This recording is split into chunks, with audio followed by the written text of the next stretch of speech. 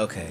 I just wanted to put this out there real quick because I know not too many people know what this term means, but I figured I should just go ahead and tell them myself.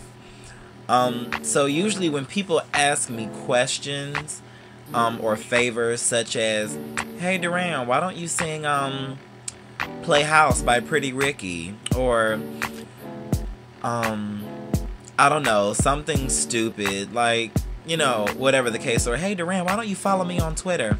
And I'll respond, "I'll pray about it."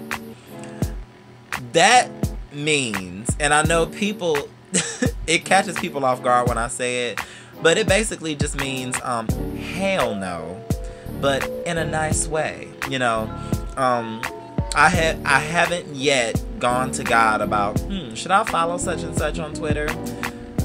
Yeah, because I've already made up in my mind that I don't want to do it,